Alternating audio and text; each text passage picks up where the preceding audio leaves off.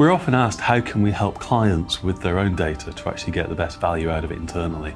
And we provide consulting support to give them ideas that we've used and seen proven in our business to help them in their own business as well. We actually have consulting teams of specialists at going to clients and helping them explore their own world of data to build up the capability internally to get the best value out of it. Some of that's kind of a cultural change. Often we find that companies or organisations are really good at valuing the financial situation and understanding their money, good at valuing their physical assets and have got the right things in place, thinking about their people as a resource, a human resource. But the data is often just a byproduct or almost a waste product.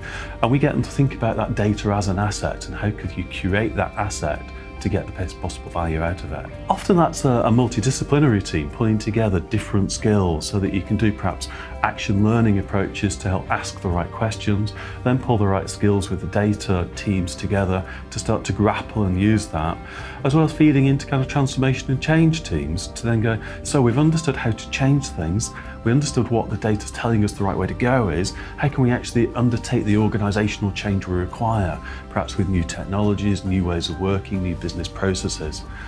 Quite a complex approach, but we can support businesses all the way through that.